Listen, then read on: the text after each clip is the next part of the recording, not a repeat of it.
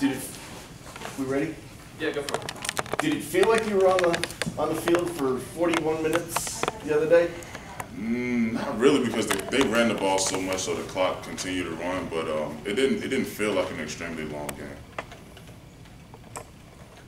You ever been in a game where the time of possession was that disparate? No, definitely not. But you kind of got to be prepared for that, because the way our offense goes, they can be in and off the field really quick, and with any kind of situation. So we got to be prepared for that in any game. Mikey said the other day, and Coach just said a few minutes ago, that the last 4 possessions they had 59 total yards, and all it was you guys just kind of rising to the moment, stepping up, making plays. Did you sense that there was a change late in the third quarter when you guys when things started changing the field? You were holding them a little more. Did you sense from your guys that they were a little bit different? Yeah, well, we just came together. I know me, Dre, and Des got together, and we got everybody up, and we all said that, we can correct all of our wrongs in this game, but we just nut up in that situation and hold them to no points or field goals, and just give our offense a chance, because we all know the fireworks they can do. So it was just about just being a man in that situation and not going down easy if we were going to go down. What can you apply from that second half of the fourth quarter to, say, the first quarter and all 4 quarters as you move forward? I think it just goes to just guys doing their job and wanting to do it well. And we got to be together.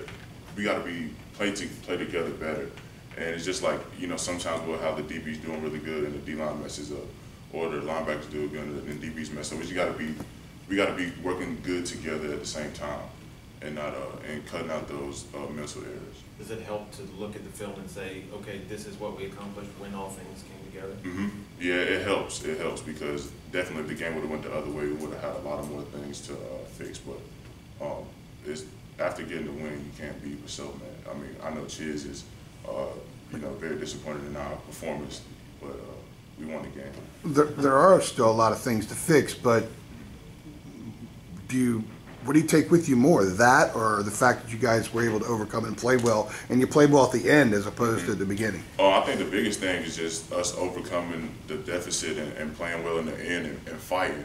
I know Coach Chiz said that he was very proud of us for fighting until the very end, and I think that's something that we can definitely take on to the next game, because we don't know if we're going to be in that situation again, but at least we know we got a group of guys that's going to fight to the end. I know that Coach Chizik and Coach Fedora say a lot that total yards don't really matter. Is it sort of a mindset where as long as you give the offense a chance to win, you guys have done your job because the offense is so capable, and they proved that the other night? It's not even that. I think it's just us being together in a sense. It's not we want to give them the ball, but we don't want to outscore everybody. But when we get in those situations, that's just what we have to do, and it can be worded different, but we have confidence in ourselves to stop the run, but it all gets jumbled up together when you have an offense that's that spectacular and can do all these different kind of things. You've already had to deal with Nick Chubb and with James Conner this season. Now you get Dalvin Cook. Is there anything that, from facing those other 2 guys that can help you to try to defend this guy, or they're just that good and they're all different and you have, and it's just a problem you have to solve? I mean, that just speaks for the talent that we're playing against.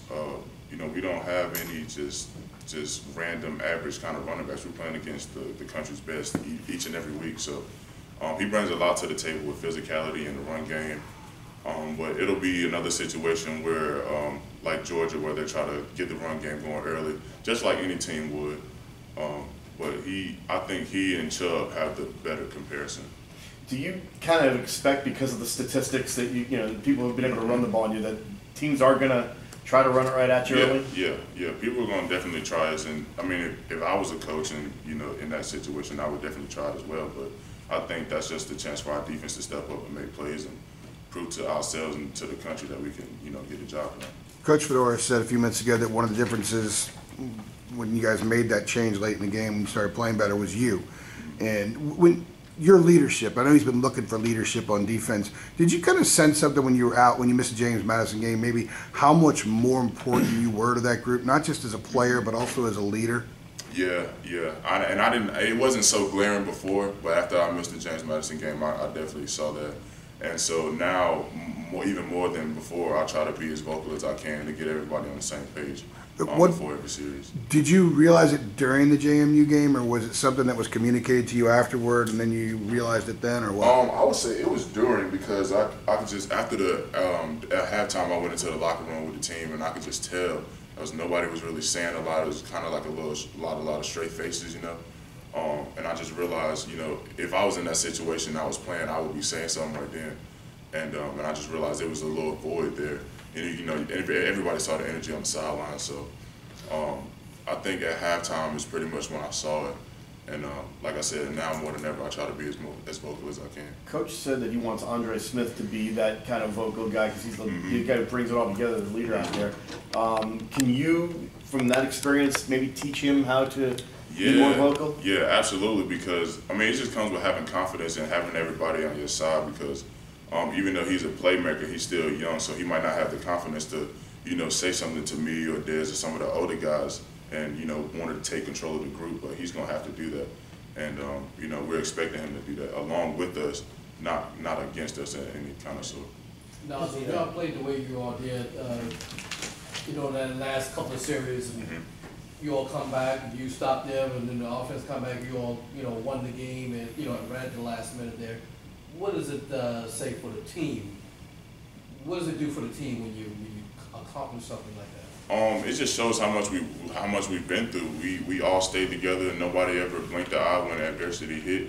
No, it got hairy there for a second. I think we were down like 13 with like 5 minutes to go or something like that. So it just shows, like I said, that we got a group of guys that'll fight for each other. And that's that whole thing. I know Coach Scott said it a lot. That whole thing, I got your back, we put action to that. It's not just words and, you know, quotes and stuff on T-shirts. We had to have their back in that situation, and they had ours. What do you see from the Florida State quarterback, a guy that, you know, you'll be going against this week? I haven't seen much on the film because I try to stay week to week. I don't look ahead too much. But I know he's an athletic guy. They're going to have speed. It's Florida State. They're going to have speed in every position. So we're always going to have that in mind. But besides that, I think I want to focus more on the run game and Dalvin Cook before I look to the quarterback. Is the protocol not to speak at halftime when you're not playing? No, that's not. I wouldn't say that's the protocol, but I know I would want to hear from somebody that's been in the game and doing stuff if I was a guy in the game. So I wouldn't want somebody who's not playing to just, you know, say what we're doing wrong and all this kind of stuff, because I'm not on the field with them. You know, and that's just something I got to shake out of as a leader as well, because, you know, I have influence and people want to hear what I got to say and they'll listen to me. So that's just something better that I got to do. Let me give you two more short ones, man. As far as Coach Scott, I asked Coach Fedora if he's had to kind of encourage him more because of all y'all had to deal with on the defensive line. Have you noticed anything different with all the stuff he's had to kind of do to piece you guys together? No, not really. He's a very consistent guy. I know his whole thing for the past couple of weeks is just pushing the message, who are you, who are you, who are you?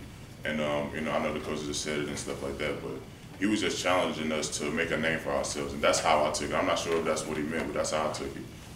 Because, you know, we were almost last in the country in run defense and all this other kind of stuff. And we need to find our identity, so that's why they were pushing that message, who are you? And last one, do you look at it as the offense had to bail you guys out, or both sides of the ball carrying the weight? I would say it's even because, like I said, we're all on the same team here, so I don't think they had to bail us out, but we definitely didn't do them any justice by, you know, giving up as many points as we did. Now, as you tweeted after the game, you know, thanks to the fans who stayed all 4 quarters, got Harry. Coach Fedora said the fans gave you the edge late. Are you seeing, I know you know that people left, are you seeing, though, however slow, a change in the culture where people are embracing Carolina football and not giving up on you guys and have your back? It's definitely getting better. It is definitely getting better. And like I said, I wanted to say thank you to all the people that did stuff, because I'm a kind of guy that feeds off that kind of stuff, especially in home games and away games. I always feed off the crowd. And, you know, it just gives us that little edge that we need at home sometimes to have people there with us and, you know, believing in us, you know, not going home because we're down and stuff like that. But like I said, I already said thank you to all the fans that stayed. We really, really appreciate them, and they deserve to see that. So you notice people leaving? Yeah, I mean, I probably should have my focus on the game, but you can just tell. You look up and you see the stairs are full with people going the other way. So, I mean, you kind of see that stuff, but you want to focus on the game, but it's kind of blaring. It's kind of hard to not see. A lot of fans, especially on that side of the stadium, say it's 90 degrees and the sun, and that's kind of why they left. You have any sympathy for them? You guys are wearing 20 pounds of equipment. You guys are playing. Would you like to see a little more investment, maybe? You know, I mean, individuals can be individuals, but I mean, we're on the field and equipment and all that kind of stuff, so we're hot. So I know they're hot. And I've been in those seats before as a recruit. I think it was the Idaho game my senior year in high school. It was extremely hot. I was sweating just standing there. So I know what they mean by being hot. So it's whatever. Is it? Since you're willing to talk about it, is it something where there are other programs, and I don't want to single this one out because there are a lot that are more like this than not, where the fans are a part of the program? Is that what you saw that from the ones that stayed, but maybe you want to see a greater number of that? It would be nice to see it more often, but I mean, we can't, as players, we can't really focus on that because, I mean, they want to see a good game, so we can't go out there and give up 300 yards, 400 yards rushing. That's not things that they want to see. So I think it'll be as we start to perform better, they'll start to stick around more. As Ryan. Last one for Naz. Gotta get Mitch. Ryan and Mitch were just named receiver and ACC Offensive Back of the Week.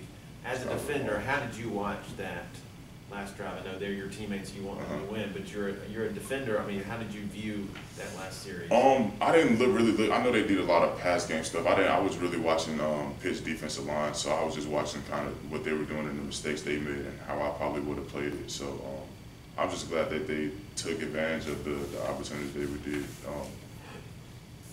They had fourth down conversions or something like that. I think that's just them two guys being on the same page and just working well together.